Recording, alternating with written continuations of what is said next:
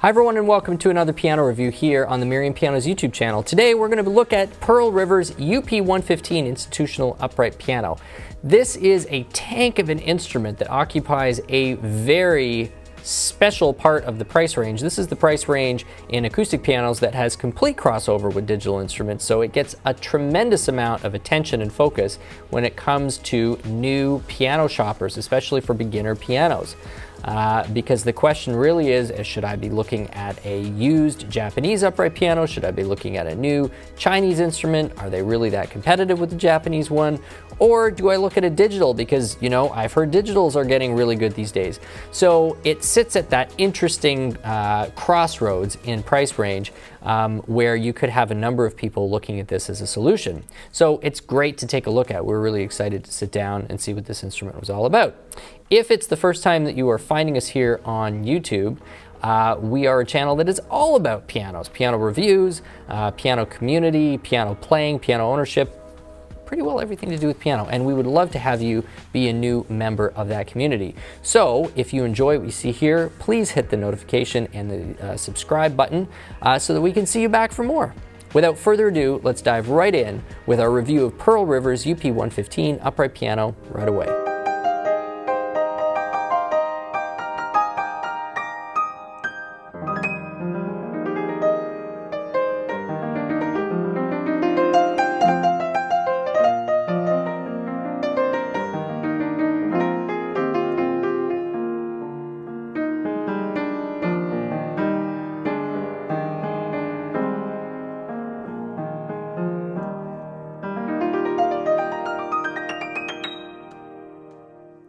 So this is a 45-inch piano from Pearl River. It's part of their traditional upright series. Essentially, it's their entry-level line. And Pearl River makes many different brands. Pearl River is the one focused on their lowest price point. So this is the lowest price point of the lowest price point. If we were going back 10 years, that would mean that we'd be sitting in front of a very poor musical instrument. That's not saying anything against Pearl River. Just generally speaking, anything at the bottom tier of any of the Chinese manufacturers 10 years ago, maybe even 15 years ago would be more fair, was not a very impressive instrument. You had some major regulation and inconsistency problems with the action. You had very, very poor hammers being used. You had steel string that had all sorts of false beating and weird harmonics coming off of it. Very low quality level of bass strings being used on these instruments. And quality control wasn't great. They just, you weren't getting a lot. And so there was no wonder why at that time there was such a preference in the buying market, especially in North America, towards used Japanese pianos from the 1970s, 80s, and 1990s, because for about the same price point, you were getting an instrument that just was musically and technically in much better condition. Fast forward to 2022, and Pearl River, Hailoon, I mean, those two, I guess, notably, but there's probably several others that are deserving of mention in the Chinese market that have really dramatically improved the quality control and the musical success of the instruments that they are producing. And as the top of their lines have increased in price and quality and reputation, the bottom has kind of pulled up proportionally speaking. And so when you sit in front of a UP115, and this is their institutional model, what you get for the price is now definitely a comparable, or if not equal, a comparable experience to what you might get out of a similarly priced used Japanese piano, or at least an average one. There are parts about this instrument which you don't expect. One of them is the sustain.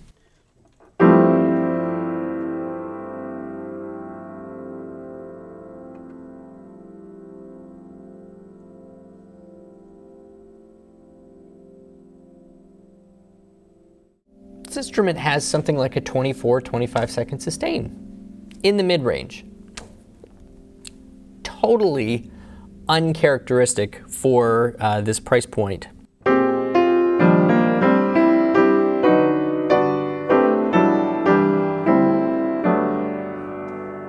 another thing that I noticed right away is the evenness of the scale design from about C4, C5, all the way down. Anything down.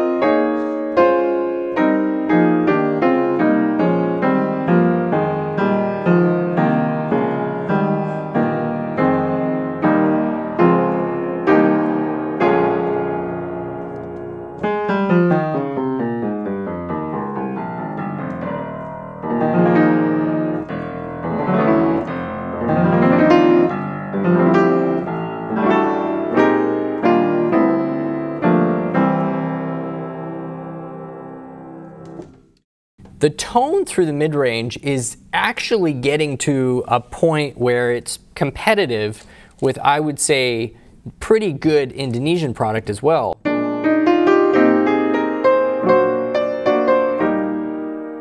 I need to point out, this isn't commentary on the entire Chinese piano industry. We're just talking about this particular model because in another video that we just recently released on the overall Chinese market, there are instruments now being produced in that country which are totally competitive with other instruments coming out of Eastern European factories. I'd say mid-range Japanese models are now getting a run for their money from the very, very best Chinese models. But this one right at the very bottom is what we're talking about.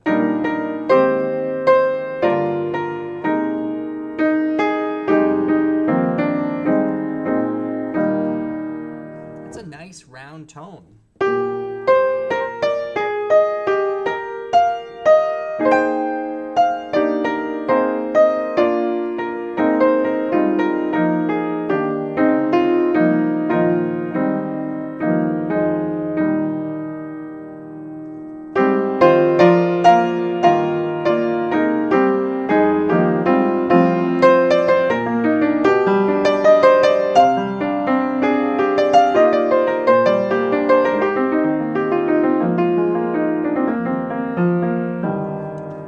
The action as well feels quite responsive and very tight.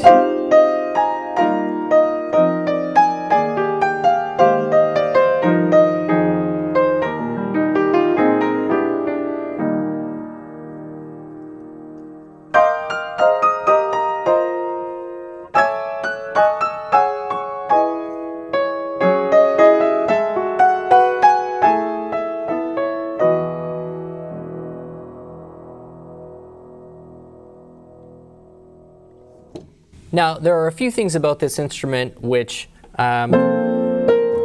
separate it from the better instruments. It's not like you're getting everything for a super, super low price. There's still some telltale things about this instrument that kind of let your ear know that you are dealing with something that's on the lower price of things. One of them would be the bass strings. The bass strings on this instrument aren't the most consistent you're going to find. You do still find some pretty good warmth, but there is a slight tubbiness that you get out of those bass strings. Nothing you can do about that. It costs money to get a great bass string. No way around it. You need really pure copper. You need, a workforce that is going to know how to wind those strings properly. And then you need the budget in the instrument to be able to throw a few of them out, which isn't the cheapest thing. So when you can't do any of those things, you're sort of left with bass strings, which used to be kind of just the norm, but now you still find some of them getting onto these lower priced instruments.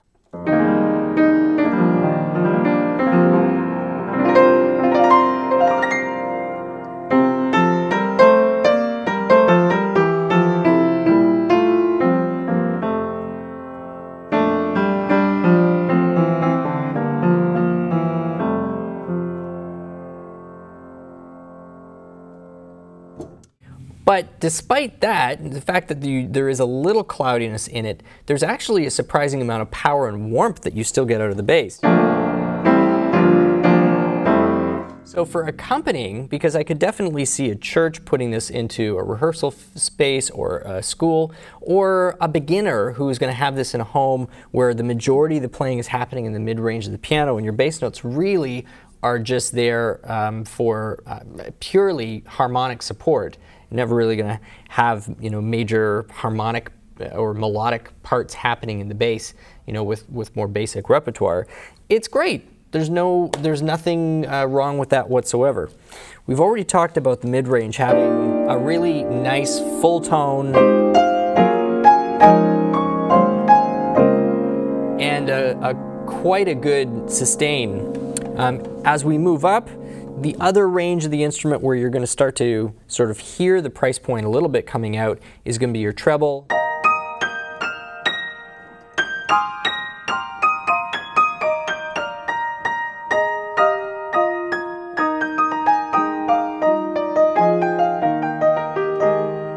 It's sort of right on the line of being a little bit glassy up there. But it's very tunable. So tuners and technicians, if you happen to be watching this, a lot of these shorter, cheaper instruments can be quite a pain to tune. This one is quite serviceable and stable. So we're not talking about a particularly complex bridge system, so you are going to miss a little bit of complexity, but still, most of your playing, and I'm going to say this again, most of your playing as a beginner, and definitely for a lot of institutional use, not studio or recital use, but institutional use, churches, restaurants, clubs, bars, schools, most of your playing is banging away in the middle half of the instrument, and this instrument in the middle half it's really hard to find too many musical shortcomings.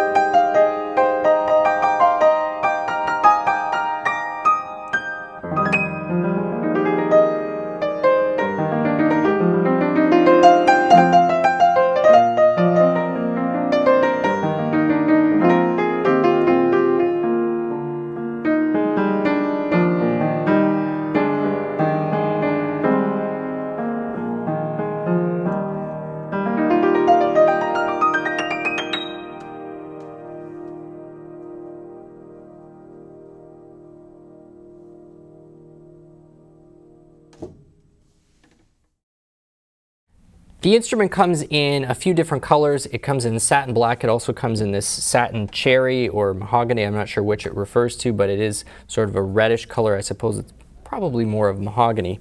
The instrument comes with Pearl River hammers. It comes with Rosslow strings, which is a big improvement over what you would normally have gotten at this price range. It comes with a sandcast plate. I'm not sure that that actually has much of a benefit on an instrument like this because it's lacking some of the other harmonic components that might actually be able to draw some of those very subtle resonances out of a sandcast plate. I don't know. But the back of it's also really solidly made. There's nice big thick back posts on this instrument, and it is using an all spruce soundboard. It comes with a lock, which is great again for institutional use. And it's got that New England style key cover as well. You know, the people I would find myself recommending this instrument to would be people who don't need the sound management of a digital piano. They're okay with the sound management of the digital piano, where durability is really going to be a major consideration. And they've got, you know, they're coming into the market $4,000, $5,000, $6,000 to spend something like that. They're wondering whether digital or an acoustic, new or used, is going to be a good option.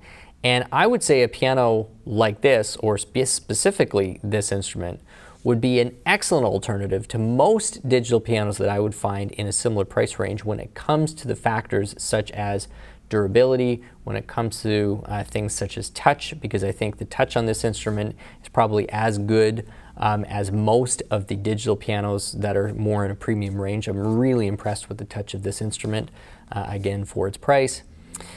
So I think beginner students, as I already said, institutions, I think this would be a really interesting fit for, as particularly for people who can't get themselves up into, say, something like a Kawai ST1 or an ND21, both of which also has kind of like an institutional caster, or certainly anything up into like a Yamaha U1 or a Kawai K300, which is really going to run almost double the budget of a piano like this. Hope you've enjoyed this look at the Pearl River UP115, it's the institutional version. If you enjoyed this quick review of this instrument, please hit the subscribe button and the notification bell, because we're doing all kinds of piano reviews all the time on this channel. Not only that, but buying tips, shopping tips, ownership tips as well, and just some other musical topics that we love to dive into. So we'd love to see you back and enjoy the community that's here. It's really awesome. My name is Stu Harrison. This has been Merriam Pianos on YouTube, and we'll see you again soon.